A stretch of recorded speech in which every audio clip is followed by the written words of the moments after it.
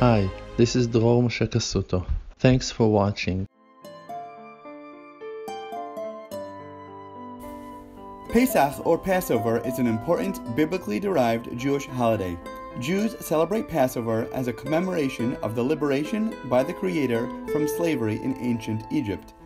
They obtained freedom as a nation under the leadership of Moses.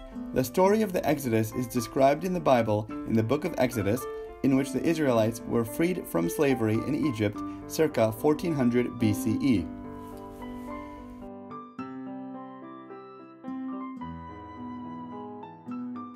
A major part of the holiday involves ridding the house of leavened wheat products, chametz, which may not be consumed for the duration of the celebration.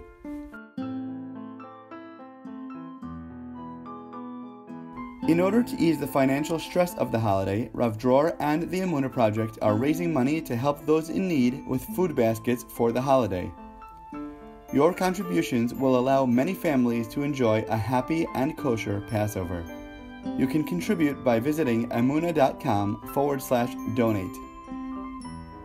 Thank you again and have a very happy Passover.